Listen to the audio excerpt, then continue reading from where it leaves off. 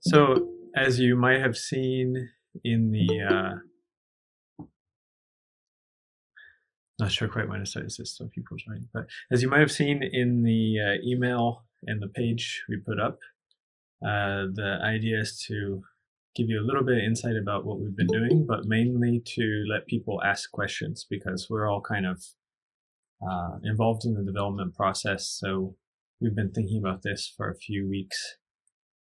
Well, really for over the last year, but especially the last couple of weeks working on this pretty constantly. So it's not always totally clear what people already know, what they don't know, what they want to get involved in, what they need to know to get involved. So we wanted to let everyone, after we do a kind of brief presentation of what we've been working on in some kind of timeline, then we'll get into asking questions also, or answering questions also.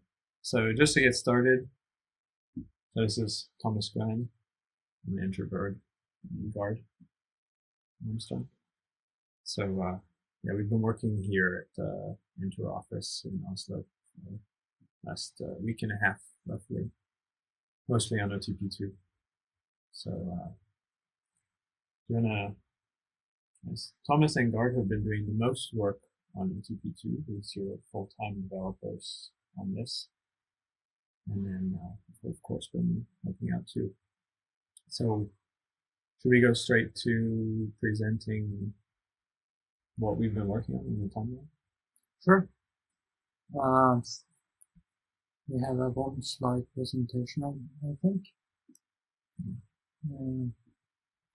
And we're hoping to do this in a kind of conversational way, since we need to hear from everyone else what you are wondering about and everything. So we've got a few slides, but just serve as kind of a framework for discussion.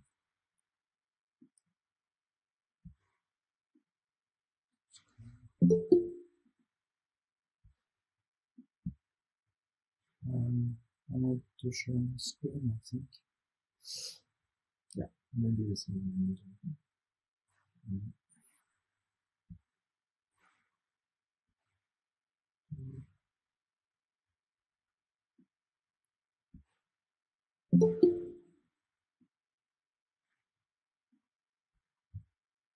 Let's see it.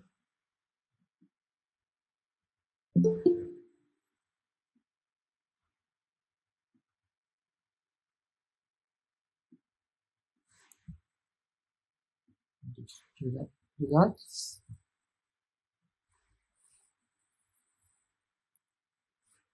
So this is Johan, is it? You can see it? You can't see the shared screen? Strange.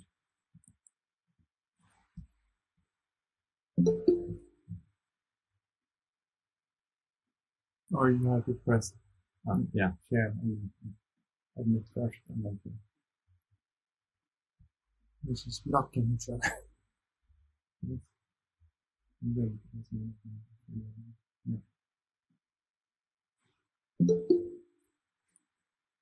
Keep going.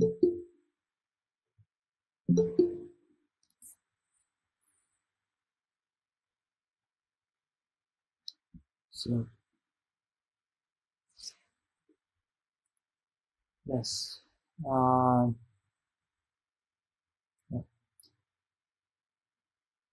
We have been working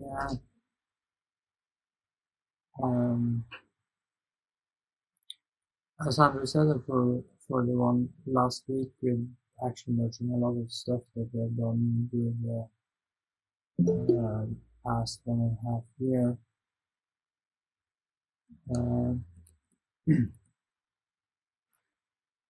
Was that someone trying to connect? Someone's trying to. Sure. It's going to be a little bit. Yeah, if anyone joins, unfortunately, we'll have to hop over to. So. Yeah. So we have. I think we are very close to what we will call a OTP2 beta release. I'm not sure what to define a beta, but I guess it's what we need to have in OTP to actually start testing it for production here at Entur. We are limited production testing of this. And to actually switch entirely over to OTP2 and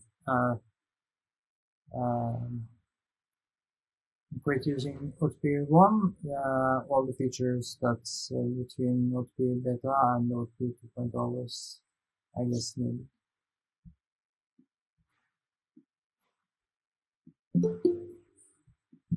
So, yeah. So I guess we could describe what we have just been working on the most and just been adding the most is largely stuff that Entur has already built in the past and has been using. So they have a OTP1 branch that has a lot of these features, and we've been moving them over to OTP2, which has a new routing engine that was also developed mostly here at Entur. So what we've been moving over is a lot of stuff that's related to the European data standards. So they had modules to import NetEx data, which is sort of the equivalent of GTFS, and modules to use Siri real-time data, which is sort of the equivalent of GTFS RT. So we've been cleaning things up. So there's an internal model in OTP for the public transit data and for the real-time data, and kind of making sure that both the GTFS stuff and the Siri or European standards both end up inside of OTP in roughly the same format. So there's a lot of that kind of already existed. It's already been used a few times for a while. I mean, in OTP1, and it's just moving all that over to OTP2 and making sure that it cooperates properly with the new routing engine. So there's a certain amount of work just turning that into pull requests, reviewing it, and getting it in. Since we've all been in the same place, we've been able to review faster. We'll sit down and go over it together. So at this point, we are pretty much on the verge of taking the OTP2 development branch and running that with the NetEx feed and the Siri real-time data.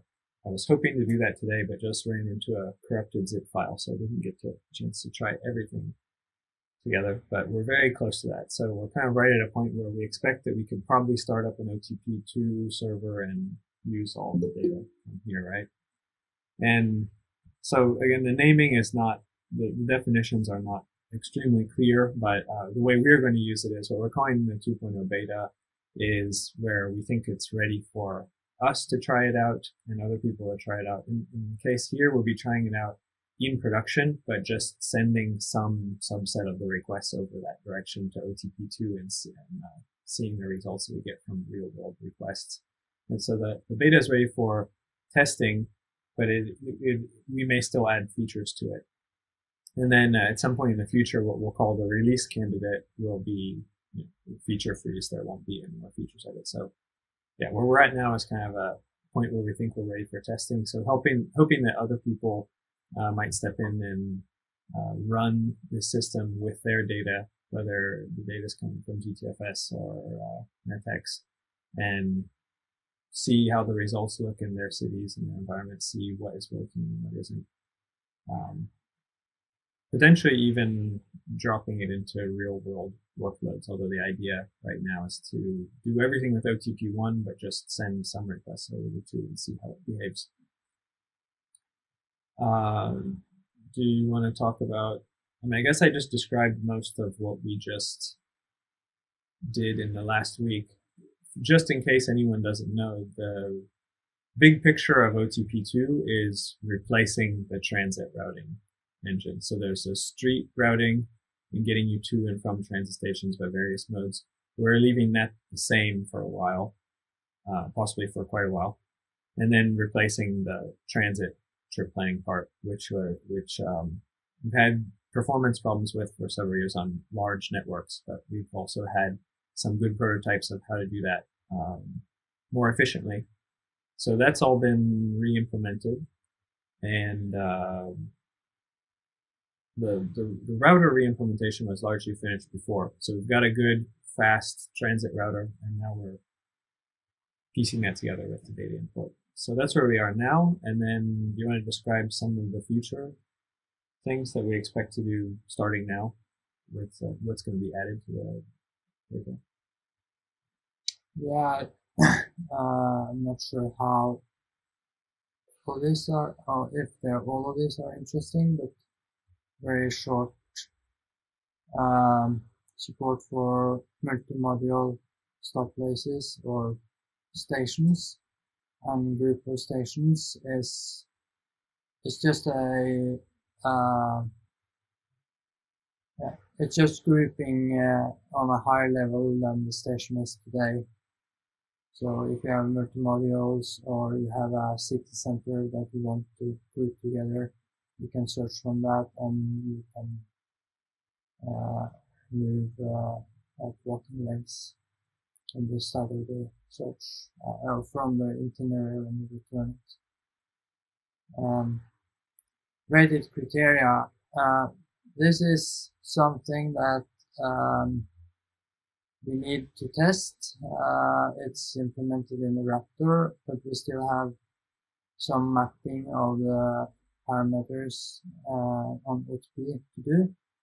We need to map all those weights and factors and make the function work.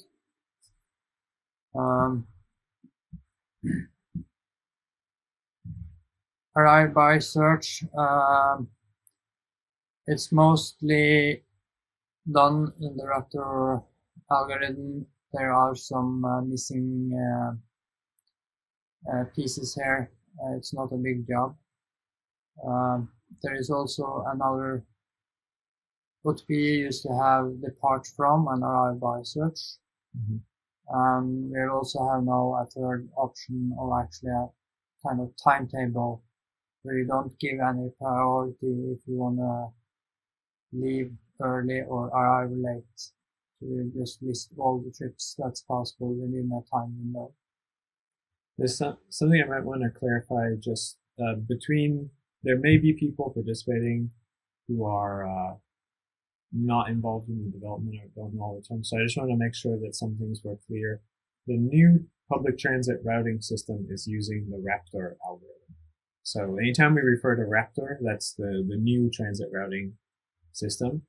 And we're keeping the old OTP1 API that you would see as someone using the trip planning system. We're keeping that around even if we are adding a new API or experimenting with new APIs. We're keeping the old API around for the most part with minimal changes. So when we're talking about mapping things from the API to Raptor, that's referring to keeping the old API, but getting the parameters, the configuration options that are there into the new routing system. So only some set of those are being used now, and some of the more detailed options might not make it into the routing system. After looking at the existing APIs, there are a couple of APIs floating around now. It's the REST API that's in the main branch of OTP. Then there is also a GraphQL API in the main OTP, which is I'm frankly doesn't know the status on. The best version of the GTFS version of the GraphQL API is probably one that HSL in Finland has. And that is used in Finland and in some other places. Then we have developed a new transmodel API, which is also based in GraphQL. The HSL GraphQL API and the transmodel GraphQL API, we will analyze those two to find the super functionality, I guess, of those two, and then merge the functionality and provide two APIs with one with GTFS terminology and one with transmodel They will be very, very similar. We're looking into ways of actually just translating it. Yeah, so the situation with the APIs is that we have the old OTP1 API that sort of grew spontaneously over 10 years. And now we've got multiple APIs. There are several new ones. And what's basically going on is that we have a REST API and a GraphQL API, and then we have two different kinds of data sources, which implies there could be four different kinds of APIs. You're either using the vocabulary, the terms from GTFS, or from Transmodel, which is the vocabulary for NetX. So basically the GTFS vocabulary or the European Standard vocabulary. And then there's whether it's a REST API or a GraphQL API. And I guess that at this point for the 2.0 beta, we have realized that we need to mostly just stick to making sure the 1.0 API continues to work, because all the existing clients and even Glue software at Entur and everything is using that API. So we're going to make sure that one works, but all these other APIs, we couldn't maintain all of them, so there'll have to be a focus on maybe one of them being really good, but we still have to weigh the options and see how well we can integrate this. But the thing that other people can count on is that for this 2.0 beta, they should be able to use it roughly like OTP1, with some options maybe not having the same effect that they had before. Yeah, and one thing that's not on this slide is that we're gonna make the Transmodel version 1 API that we use at Entur available through a sandbox module. We won't support it. We will add it so we can test for test purposes, and we will remove it when we have migrated our environment over to the 2.0 API sometime after the 2.0 release, I guess. Maybe you should say something about the sandbox feature. Yeah, we can. Let me know if anyone wants to have hear about the sandbox feature, and we can talk about that later. Yeah, we can go through this. I'm also realizing there may be people chatting, and make sure we don't miss any messages, so maybe bring that up. Sure. Yeah. No, I'm sorry. Oh yeah, there is. Okay, great. Leave that open. Okay. Just want to make sure we didn't have messages there. Yeah. So, yeah, the sandbox, that's been discussed and described in GitHub, but the basic idea is there's a way to add features. If somebody wants to do software development, they can add features quickly with less review if they meet certain criteria and are decoupled from the rest of the project. So, we could add some things quickly. Like, for example, an API that is a combination of vocabulary and API type that is not what we're concentrating on right now. If someone wants to add it, or we want to add it and try it out, we would maybe do it as a sandbox feature that isn't guaranteed to really work well, but at least it won't interfere with the rest of the project. Yeah, the sandbox Transmodel API that we will add is not going to interfere with the existing code at all. And so if I were to summarize a lot of the stuff that appears on here from what was being done before, and between the 2.0 beta and the release candidate that's being added, a lot of it is still, or several things are representing things that exist in NetX data that didn't exist in GTFS data, which is like those groups of stations. GTFS just has stations and stops, and in NetX you can have layers going all the way up to like something representing a whole town. And then transfers and interchanges, so there's like more specialized kinds of transfers that are a little different than in GTFS. So several of these things are NetX features. Several of them are mapping old API parameters into the new router. And the remaining stuff, the itinerary filter and the multi-criteria search, that's about result quality, right? Yeah. The itinerary filter will, we talked a little bit about this in the OTP Open Day. Mm-hmm. It's basically when a wrapper, and especially with a multi-criteria search, enables you to get a lot of results back. It can be thousands of results, not just like 10.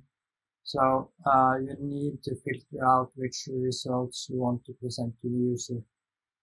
Yeah. So that's that. I guess these two tasks can be done in parallel, probably. And then true multi-criteria search is implemented in the wrapper, but not in OTP2. So you need to do some work to allow for multi-criteria search. So what's available in the beta is really a weight-based criteria together with arrival time and transfers. Those are the three criteria that's in OTP2 beta. So I think that summarizes the upcoming development between now when we can start testing and when we're going to stop adding features. I guess we wanted to aim for a question and answer kind of format mostly. We got a few questions already from several people. We got some by email and Slack before, and we just got one from the chat. So maybe we should move over to answering people's questions. I guess we could take the one that just came by chat first, which was the state of the OTP2 documentation. Maybe we'll stop this and just go over here. So we could, yeah, we've got a couple of questions here, and then we shouldn't forget the question we got from UL from Slack, and we got some from Thomas at Trivium also. We can start with the Slack and then sure, because that's only one question, and then it's out to the way, and we can continue here. Sure. So the question was, are we going to support multi-language on street data and transit data in OTP2? Yeah. So the short answer is yeah. In NetX has support for multiple languages. I'm sure we would like to support that in the internal model of OTP soon. We won't support reading the translation, such as translation TXT and GTFS. So that's up for someone to actually grab and do a sandbox implementation if they want to have that. And the reason I say sandbox is that this is not part of the finalized GTFS spec. Yeah. So it should live in a sandbox until it's finalized. I would so about it being in Syria in the internal model, or sorry, in GTFS RT. There's one place I know of in GTFS RT where you actually have translated strings. So in real-time data, you can get alerts that have multiple languages. That exists in the input data, that exists internally, and there's a way for that to go out in the API. So someone makes a request and they say, I prefer this language, and they should get alerts that match that. So there's one place where there's an idea of how this could work. And so it could be extended to other strings and other places. But we don't have a plan to implement that part beyond possibly where it exists in the real-time data. But there's a way that it could be done with a sandbox module. And then to the direct question we had about whether we're supporting translations TXT is not part of the specification yet. So part of getting it into the specification is making an implementation. So I think realistically, we're talking about something that's going to take several months. It could happen over the course of the year if somebody wants to do the implementation in order to get it into the spec. But it's kind of like there's a cycle that needs to happen where we look at the specification, implement it, show that it's possible, and then it gets into the spec, and then it gets finalized. So it can be done, but it's going to be a process. So maybe the most important thing is that it will be available on the GraphQL APIs. Mm-hmm. It will support multi-language and also the internal view. Yeah. But I'm not sure when. I can't say that. Okay. Should we go to this? When I say shall, I'm talking from like all of this is subject to discussion in the PLC and on net. So when I say I or we, or I'm talking about what we want to do at Entur. Mm-hmm. It's not anything that this is going to happen or not. This is our what we want to do, and then of course it's up for discussion. Yeah, there's a certain, out of all the development effort that's being put in, there are, on the core OTP, there are at least the two of you who are working on this full time. So a significant chunk of the work on OTP2, that would be both of you, and a lot of the time that I would put into it is through Entur. So the features are going to be prioritized based on what is needed by Entur. So that's why there's a lot of NetX stuff on there because it's needed by Entur or by organizations that Entur works with in Europe that are trying to move toward NetX. So yeah, a lot of the stuff is, it's not that we don't want it to be done. If somebody did this, especially as a sandbox feature, we would look to integrate some of these features, but we have to be aware of what Entur needs. Yeah. Yeah. Question about the state of the documentation. OTP2 documentation. We try to keep documentation up to date when we do pull requests. We have also a cleanup task at the end to actually go over and clean up the documentation, but maybe that should be prioritized if someone wants to test out this, because we really want other people to test it and get feedback. There's all kinds of documentation too, right? There's documentation on the code, Java doc kind of stuff. There's documentation about setting it up and running it. There's documentation about what the API looks like. The Java doc we are adding all the time whenever we work on something. So we're trying to increase the amount of the code that has a lot of comments in it. So that's definitely improving over time. The usage documentation, the original idea was that it shouldn't change. So when we were working on OTP2, we were trying to improve the efficiency and, add some input formats and so on, but not really change how it looked from the outside when you're deploying it or setting it up to make that transition easy. So that's why we still have the same API that was on 1.0, and some of the options when you start it up are similar. But up until now, we didn't change much. In the last couple of days, we have simplified the options for starting up OTP. So we're starting to get to a point where how you would build a graph and how you would start up the server is changing, but if anything, it's getting easier to do because there's less of these, lots of subdirectories that have to be in a certain structure and stuff. So I think we're just getting to a point where we need to update the documentation to show how to do that. And there's some of this where there wasn't good enough documentation before anyway. So I think after a pull request that we have sitting there right now, that's going to change some of those configuration options, I will probably make a sort of intermediate tutorial that shows how to start up an OTP2 server as soon as those command line options are stabilized, which is probably or stable enough to make use of it within a day or two from now. So I'll keep that in mind, that you probably really need some mid-level tutorial, one page, how to start up OTP2. It's probably important to note that the documentation that is out there on the web is documentation for OTP1, and that you actually have to check out OTP2 to read the OTP2 documentation. Yeah. So maybe we can look into publishing OTP2 documentation in parallel. That's The documentation is on sure. Read the Docs, and you can set up more than one build. You can see different versions. So if you go to Read the Docs, where you see the OTP documentation, it's showing the master branch right now. Then there's the 1.xdev and the 2.xdev branch, which are going to start diverging probably.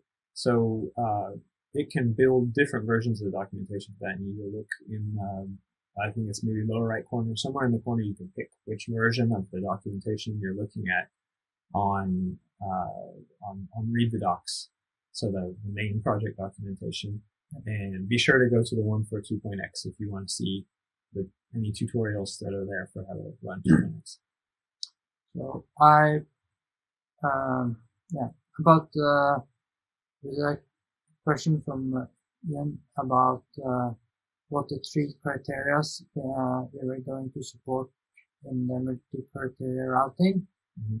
I guess I wasn't clear. Because we have just Raptor is always using the number of transfers and the time in addition to some other criteria. Those are the 3 criteria we have now. Mm-hmm. And then we want to dynamically add other criteria. So which other criteria we want to support? I don't know yet. But my understanding is that you have a bunch of different things that can happen during the trip that will chain, you have a bunch of various criteria, but for efficiency reasons, you're probably only going to have 3, which would be time, transfers, and generalized cost. Yeah, that's the base situation is that. Yeah. So the generalized cost is like a combination of all the other criteria. Anything that you could put a cost on during the whole trip would all be sort of rolled into a single. Is that similar to what you have in OTP1 now? It's similar to what you have in OTP1. That's how OTP1 was supposed to work, and did work for a while, as a multi-criteria Pareto optimal routing kind of system, where you had time and transfers and generalized costs, but it was too slow, so it's only optimizing on generalized cost now, which is not quite correct. So it's going back now. But I think for smaller operations there, it's meaningful to actually have more than just one weight criteria. And we will try out with other criteria, so we'll test that. So we'll certainly implement the possibility to configure other criteria. But my sense is that so you can maybe like have walking as its own criteria, and then have a general cost in addition to walking, for example. We have 2 criteria in addition to transfers and time.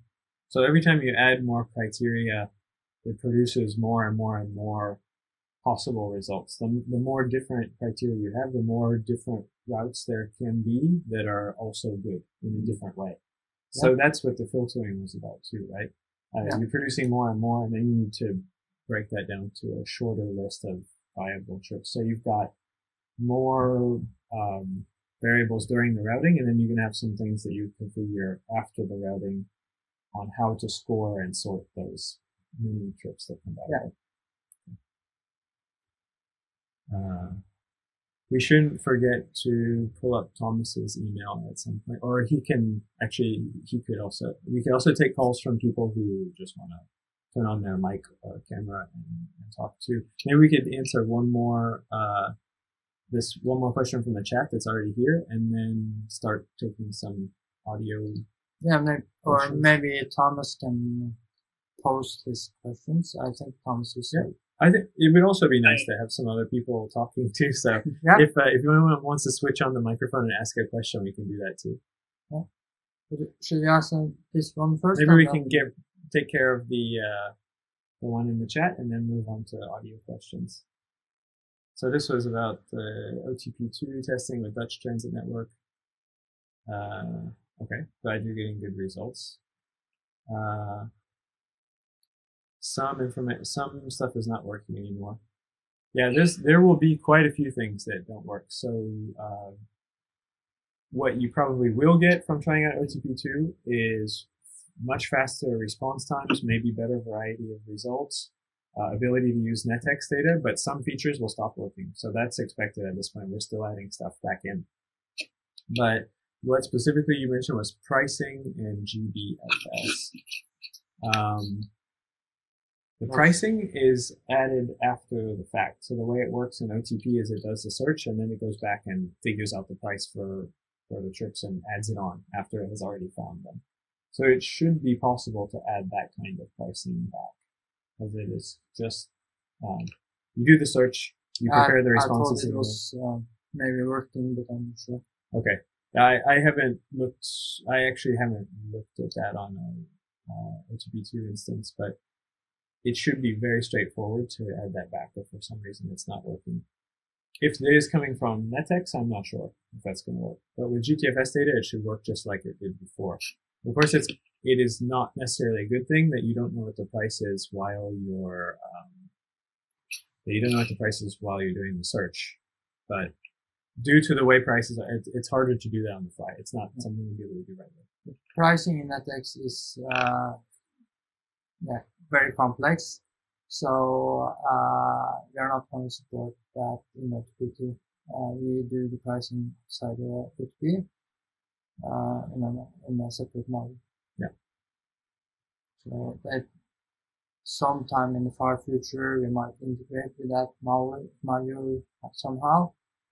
You can do that in the filtering process, so you decorate your, like say, decorating 20 itineraries and then you filter on the price after that. So that when you say we, that's at Entur. Yeah.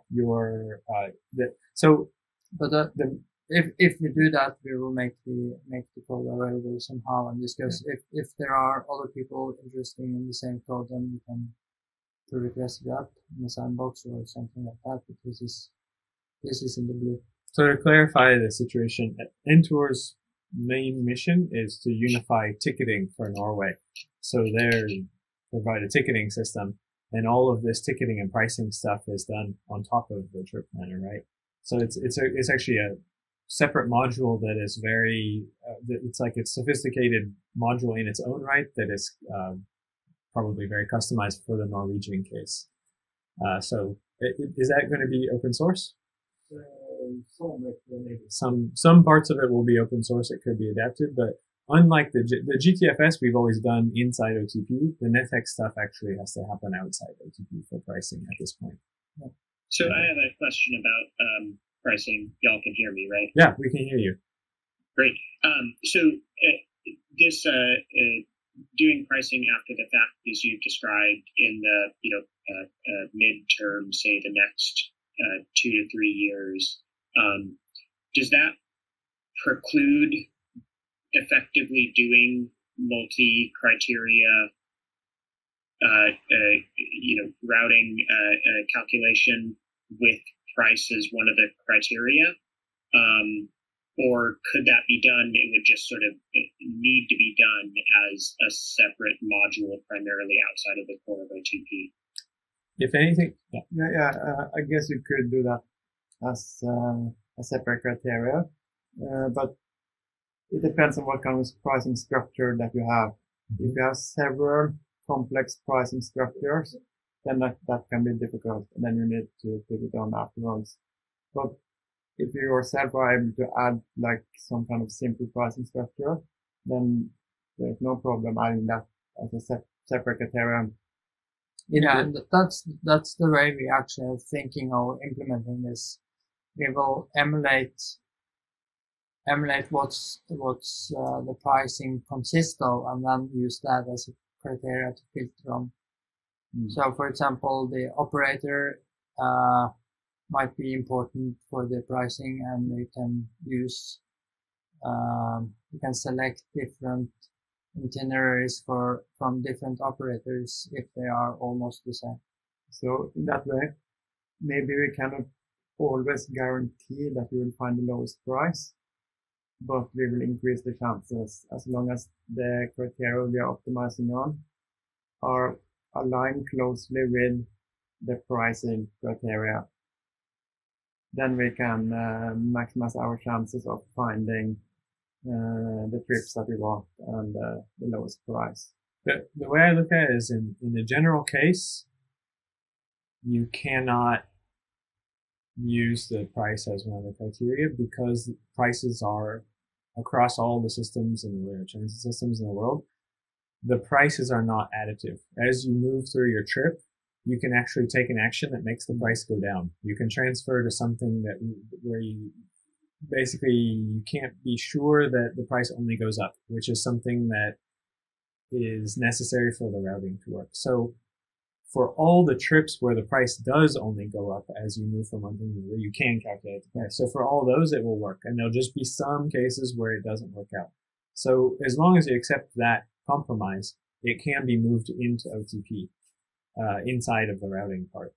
If you do it outside of OTP in another module, it can't really be one of the criteria. That it has to be able to calculate the price as it's searching. It looks at one bus, progressing down the line on one bus, transferring to another bus. At every step of the way, it needs to know roughly what the price is while it's searching through all those options. So that's, yeah, if we can accept that it won't be exactly right in every case, that can be done inside. It can't really be added on as an after the fact module.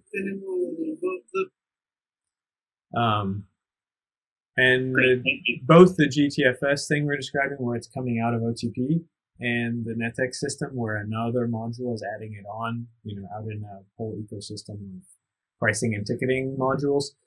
In both cases, they're being added at the end. So the system now is to try to get a big variety of trips based on all the other criteria that probably reflect some that are more expensive and less expensive, then tag all of the prices onto them and then sort them. But clearly, it would be better to estimate the price inside. But that's also in the Norwegian situation where you have all of the operators in all of Norway, and all of them can have different pricing structures.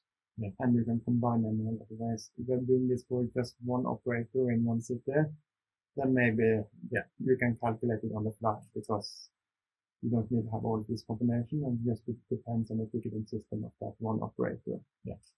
I would say if there's somebody who wants to have that functionality, it's something that is it's a self-contained feature that could certainly be added. It would be interesting to see how necessary it is. It's possible that tagging the prices on at the end gives you a pretty good variety already, but if it doesn't give you what you need, it is something that could be done. So it's an add-on. To finish with the chat question, there was also GBFS was mentioned.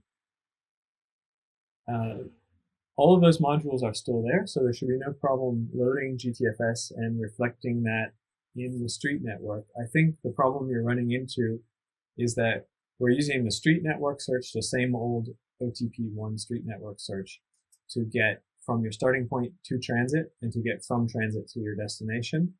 So all of the old nodes that existed should still be usable there with a relatively little adaptation. The problem is just, for the time being, the focus has been on replacing that transit router. So when we do the searches to get to and from transit, it's not really using all of the options. It's taking a few of the options, like the walking speed or whatever, and copying it in there and doing those searches, but it's not replicating all of the options that you're passing in, and that includes the modes. Mm-hmm. So we were just working on this the other day. So right now, it's actually always searching by walking to get to and from transit, no matter what you set the mode to. But in theory, if we copied all those modes over properly, it would use the other modes to get to and from transit. It's just there are cases that haven't been covered, because up until now, that's just been used to kind of test the core transit part. It's just not been the focus. Yeah. Until we have finished the transit part, and that's like the next step. So is that one of the things that between now and the release candidate, we would look at allowing, say, bicycle or bike share modes to happen to and from transit? Or is that a post-release thing? I think from the release candidate. Mm-hmm. The release candidate is just before It'll be with, no features are going to be added after that until. So we need to do that before. Yeah, so allowing all the existing street modes would be sometime in the first quarter of 2020. We'll try to reinstate all of that, right? Right. Sometime, I'm guessing, just from looking at our own timeline and the fact that we don't add any features after we get to the release candidate, we're going to be trying to add back all the non-walking modes, ability to use the non-walking modes sometime in the first quarter of 2020. We'll be I think so. And then we'll add it in the same state that they were in OTP1. And of course, after that, we will make that in a more general way. Is it reason? Yeah, but I think some of these features will add much sooner than that. Well, because now we can actually start testing it and getting feedback, and some of the things will be really fast and easy to fix, and we'll just fix them instead of postponing. Smaller things will fix fast.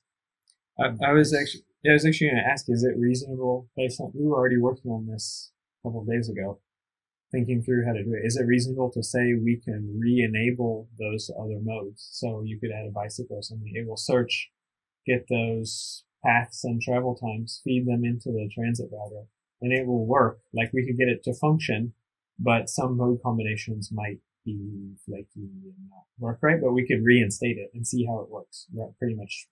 At least like bike and ride and park and ride and all those. That should be reasonable. Okay. Yeah. So we can aim to make it handle those modes. It might not work 100%, but we'll get it back in there soon. Robert has a great follow-up question in the chat on pricing.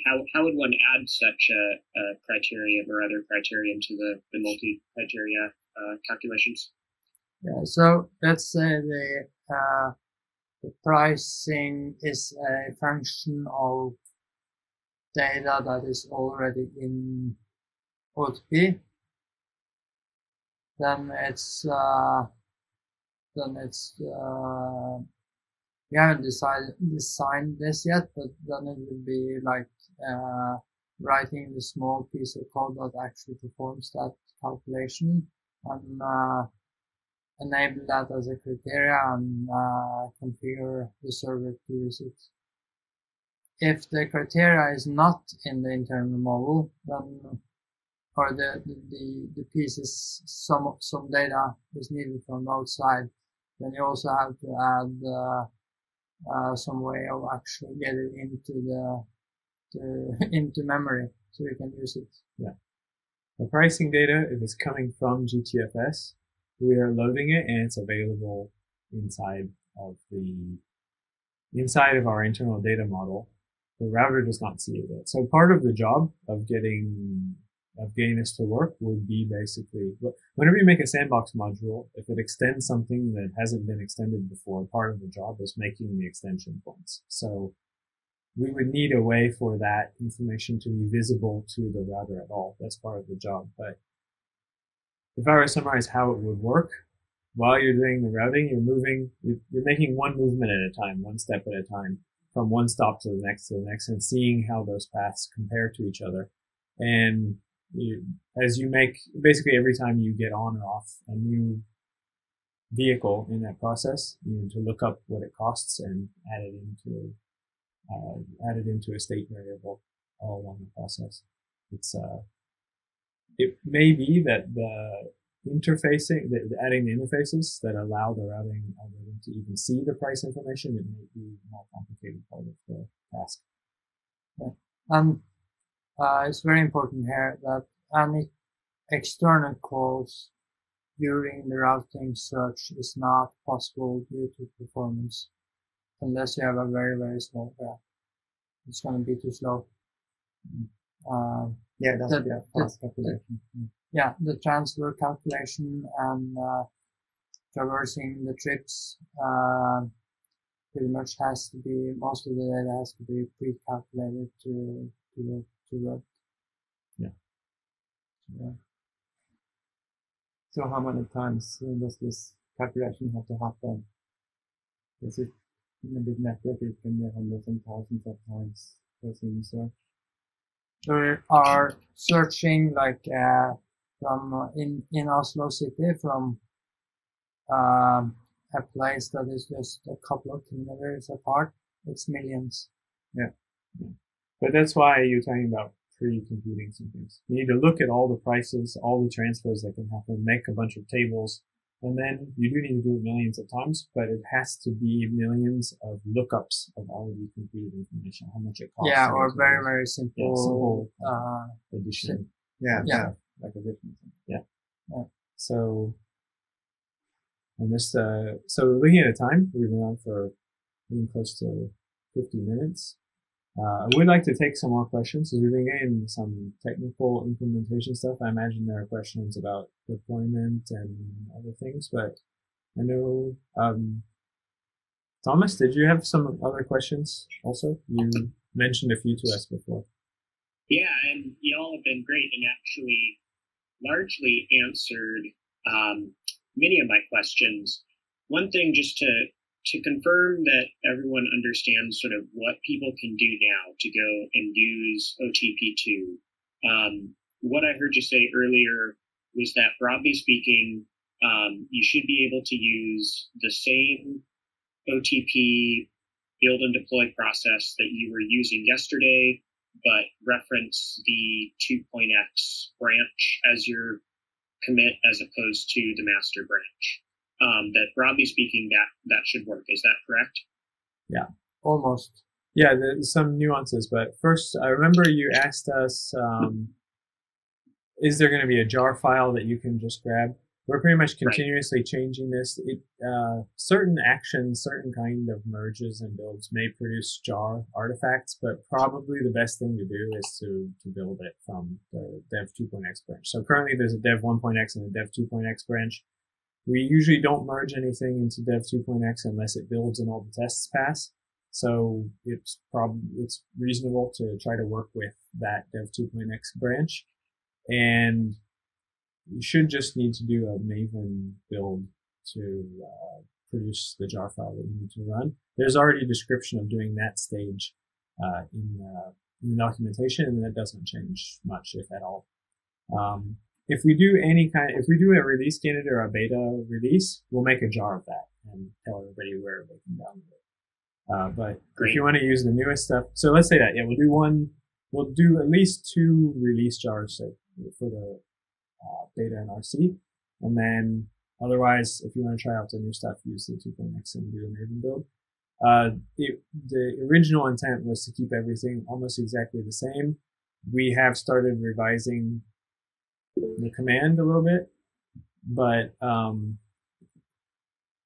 let's say the overall approach is the same. You make a directory, you put your GTFS feed and your OSM data, or if you're using netx data, you put your netx zip file and your OSM data into a directory, and you point OTP at that directory and say build, and it builds it. And you have another command to load or run the server. And like I said, I will make a tutorial on those new commands, which should actually be easier to deal with than the old ones, in the 2.x documentation within the next couple of days. Great, so, thank you.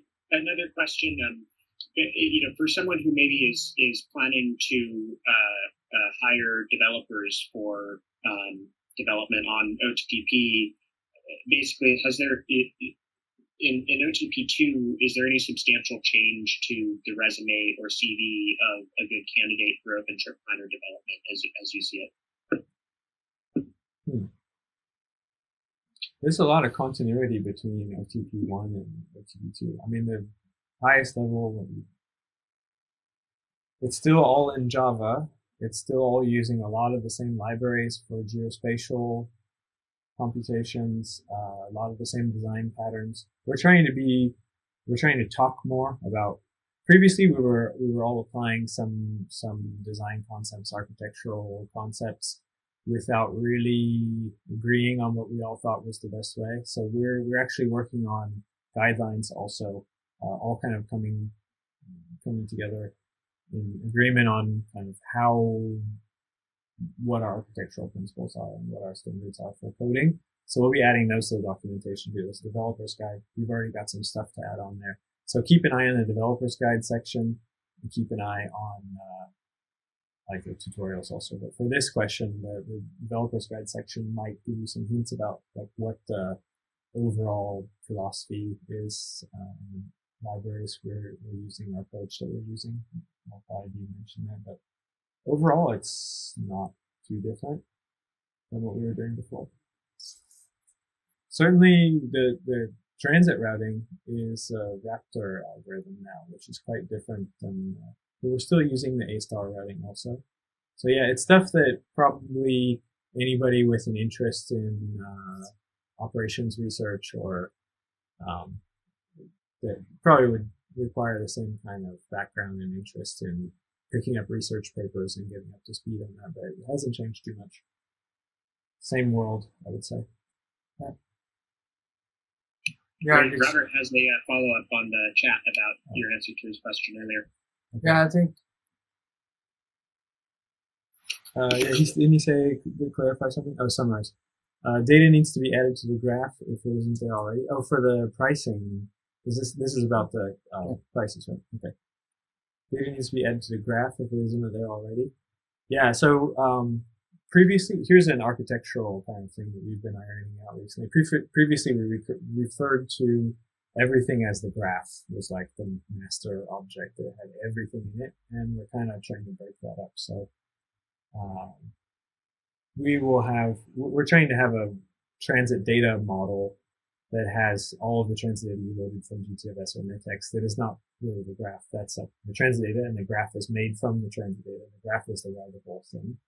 And so you'd need to add it to the transit data model and make sure that got saved along with the graph, which would be that. Not really. Yeah, part of it. Okay. It has to, at least the function can actually go out, so the transit model to calculate it there. So, sure. I guess depending on how you do it, yeah. Yeah, of course there's a lot of different ways to do everything. So maybe it's not going into that model, but you need to get the data in there from your source data. It might be stored alongside, but yeah, it needs to get in there and get saved one way or the other, the way that you do the graph. You might even pre-compute a bunch of stuff from the input data and only save those tables, for example, but you have to get it in there and save it, for sure. And then extracting the graph needs to be passed to the new router, right? So the new router is also, we've been trying to break things into components where you have a package that does one thing, like the new router or this transit model or whatever, and those packages have no dependencies, not in the sense of the imported jar files, but dependencies like they don't use classes from any other package. So we've been trying to cleanly separate things into modules.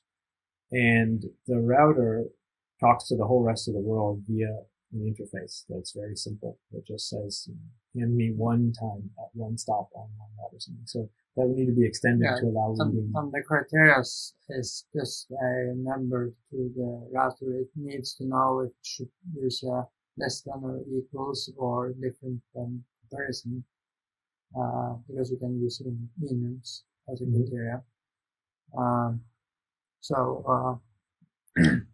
The router doesn't really, you only have to tell the router how many criteria you are using.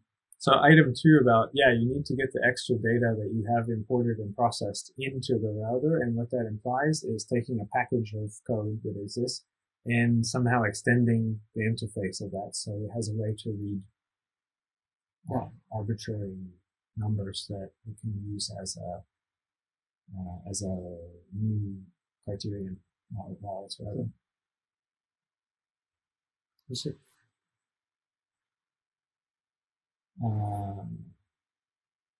The timeline for after 2.0 release. Yeah, we need to share the screen to show that. Should warn that the timeline for after 2.0 release is all in gray because it's much less certain what is in there. It's at the bottom.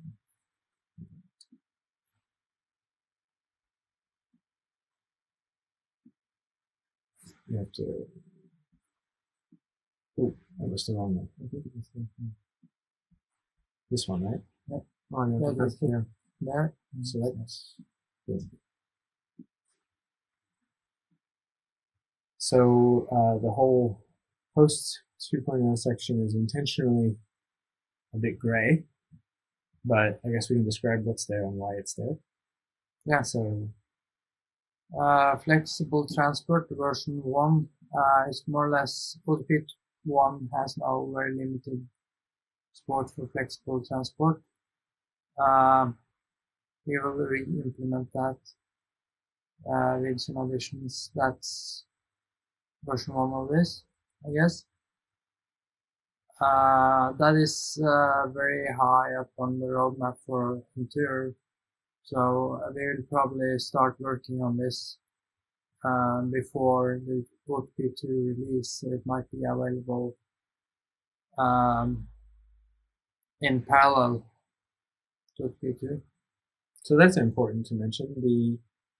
Once we have the feature freeze and we're only doing bug fixes on OTP 2.x branch, in that release candidate period, of course, Entur is going to go on providing trip plans and tickets to everyone in Norway and building stuff that is needed for doing that, and that might include some flexible transport work, but that could be over on the fork of OTP. And it's the reason it shows up after 2.0 is because it probably won't get packaged up into a pull request and really nicely integrated into what everyone sees as the dev 2.x branch until after 2, right? But it's possible it will be developing in the meantime. Other people will be working on it. Yeah, it's depending on who will work on this. There are some other there are some interest around that, so it might be more than just Entur developing it. So then we find a way to share it. Floating services. I'm thinking of any vehicle that might be floating around in a city. So not boats, but not boats. Not boats, but bikes that do not have docks, right? Yeah, but I guess we already have boats. That's when you have like the location of an individual vehicle on a map. Yeah. As opposed to just like a service area or something like that. So one example is the scooters. Like you actually have the position of individual scooters on a map, and you maybe want to route someone to an individual scooter. So it's often personal mobility things like bicycles and scooters that don't have docks. It's that kind of system. Yeah. So that's also something that people have been working on in OTP1, and due to the changes in the routing system, we expect certain things have to be re-implemented, but you want to make that possible. Yeah, we will, it's not, it's hard for me to see how high up on the priority list is. So flexible transport is definitely needed for Norway, and floating services are like something that would be nice to have, but you don't know how that's going to be prioritized. But I can say that all of this that has to do with the street routing is going to be much easier to implement. And when we do the flexible transport, we'll also more or less pave the road for doing some of the work on street routing. It's going to be much easier. It's been very complicated right now, and it's going to be much easier. It's going to be much more straightforward than OTP1. Yeah. And so those of us who have been looking forward to working on OTP2, this is one of the reasons that in OTP1, the whole search is going through the street network and then through the transit network and then back through the street network, all in one giant search, which then goes backwards and does the same thing in multiple directions. So it makes it much more difficult to break things into small units and solve small problems one at a time, because you think you've solved the part where you're dealing with a floating bike, but then you get into transit and somehow the fact that you're on this floating bike starts interfering with the fact that you're on transit, and it gets to be quite a mess. And there was all kinds of heuristic code and everything that was interfering with this. So it gets a lot easier now because you have a transit router and a street router, and it does one street route, it routes on the street, then it looks at the transit, then it looks at the street again, and each thing is happening as a separate stage. So you can deal with these things in a more self-contained way. So maybe it's going to be say re-implementing this within the OTP2 context is probably easier than, like, it's going to be a more straightforward process than getting it to work fully in OTP1. Then it's faster street routing. Yes, it's you already know that the street routing is slow, and it's slow because of the transit.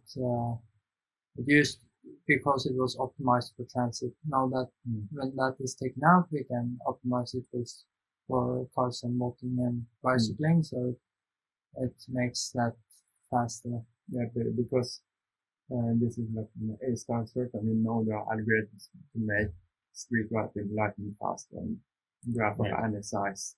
So it doesn't matter if implementing that. If we have that implemented, it should make all of this flexible and park and ride and all of these options should work much better when we have a faster street routing. Then that the time the street routing shouldn't really be an issue at all. For basic walking and biking, it's not a huge deal right now, right? Because the street routing is limited. Unlike before when we were searching all the way through the whole network. It's like searching out to a certain distance, finding transit stops, and it stops. So it's limited in distance. But in the future we may want to do it over long distances. Mm-hmm. And especially when you add car. Yeah, then this becomes an issue. But right now we have such a limited distance that it is lightning fast anyway. So once you get up to doing car park and ride searches, which probably is fairly straightforward to turn on, if we asked it now to do a park and ride search, it would at least find transit stations, and you could then proceed to a transit search. Conceptually, there's no problem with that.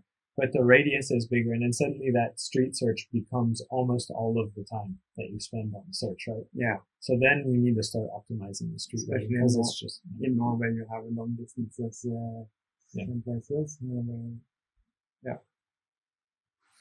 And the last point here is access mode transitions. We are just briefly thinking about this and discussing it, but we want to make it be more flexible when it comes to actually defining what is a legal sequence of changing modes, so we can like allow walking, car, biking, transit, biking, and walking, for example. So making this a table instead of actually implementation on the graph is what we just can list what kind of transitions you would allow. Yeah, and maybe in the configuration when you start up the server. Out of all the different modes, there's so many combinations of what you could do before and after that you could set up. So we set up and define what kind of mode. You define what kind of mode transitions you allow. Right now, a lot of this is hard coded in, and it's kind of difficult to know from the mode parameters what kind of mode combinations are allowed. But we want to generalize this and make it explicit what kind of combinations you are allowed to use. So I guess we've been going for about an hour now. We originally planned for an hour, right? But if anybody has any pressing questions on their mind, I wouldn't mind taking a couple more questions. There are 2 more comments. Okay. And collaborating on some of these topics. OpenTripPlanner developers list and GitHub are definitely what we're using the most often. I'm wondering, on Sven's last question, maybe, one sense I'm getting here is sort of, wanting to help, but not being quite sure of where to start. And I'm wondering if it would be possible, maybe for you all to put a tag on certain GitHub issues, that could draw attention to community members of just like, hey, this is a great place to start your investigation, or we could use a little help here. It's a possibility. I think Yeah, one thing that comes up often is every time we talk about adding, when we talk about adding something ourselves, we're frequently talking about adding it to the sandbox features, which are things that are shut off by default. Basically, don't cause any side effects on the rest of the system when they're switched off. Yeah. And that way we can, if we follow these guidelines, we can integrate them quickly and start trying them out without needing to worry too much about the review process. So there's certain stuff like that. Translations, for example, if there was an issue created for that, everyone agreed that it was something that needed to get done. It could always be done as a sandbox feature. So you go through a minimal amount of back and forth, just a little bit of discussion on an issue in GitHub to ensure that there was agreement that such a thing made sense and that everyone had a chance to kind of suggest how we might want to implement it, and then somebody could just run with it as a sandbox feature, and there would be no barrier to merging that as long as it was structured properly. Yeah, and also if I think get in touch is also a good way to actually talk to us, and we can find something that's by email or Slack. Email or Slack.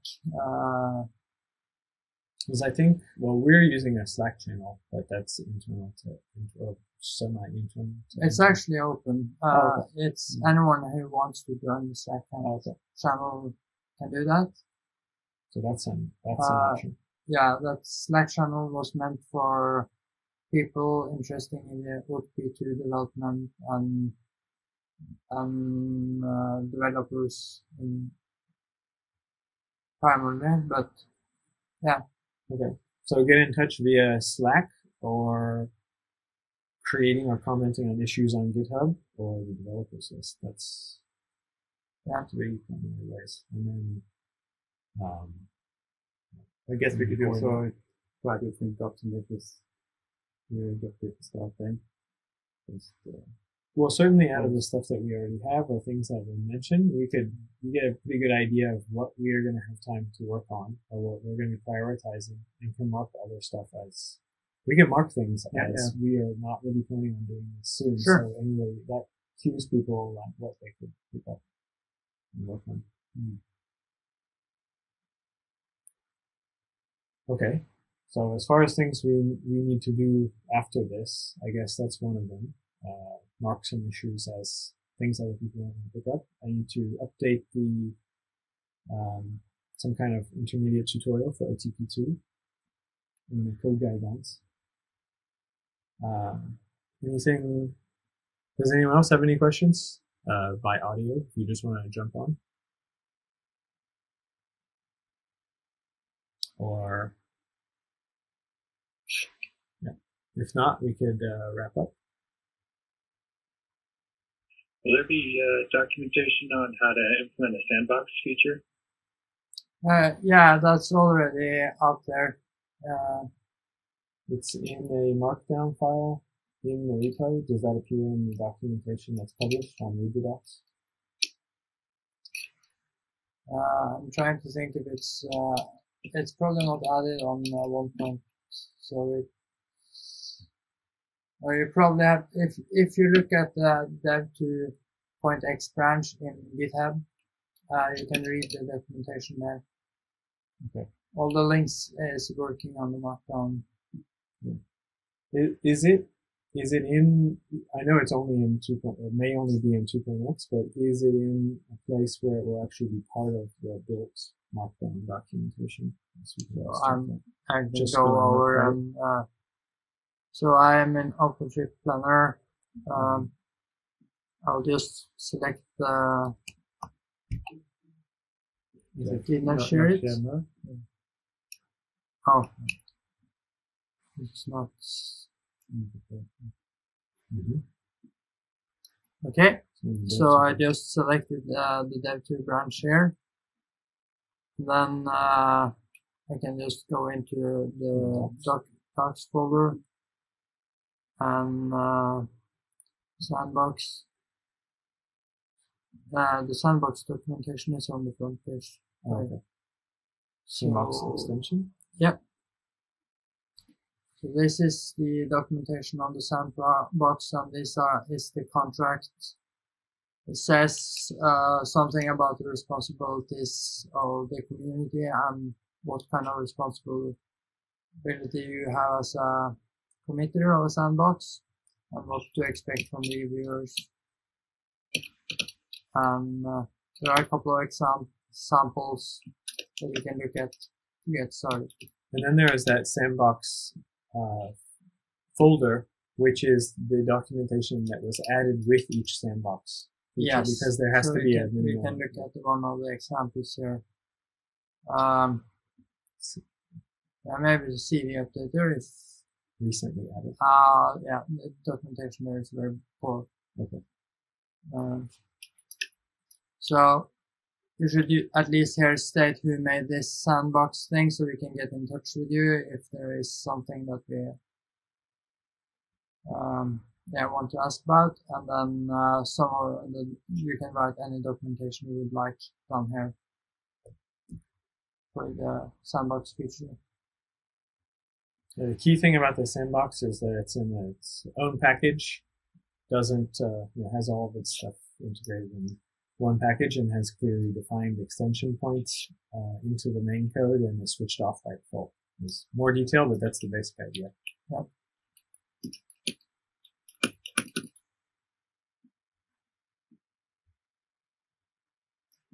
So I guess maybe getting to the end. Any other questions? Yeah.